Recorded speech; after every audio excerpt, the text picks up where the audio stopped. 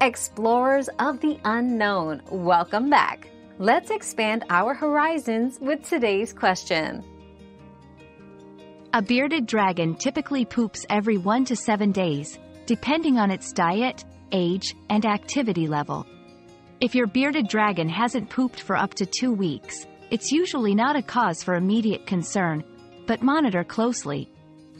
Lack of bowel movement for more than 2 weeks can indicate health issues like impaction, requiring veterinary attention. Ensure a varied diet, proper hydration, and a warm basking area to promote regular bowel movements. If any other symptoms like lethargy or loss of appetite accompany the issue, consult a vet promptly.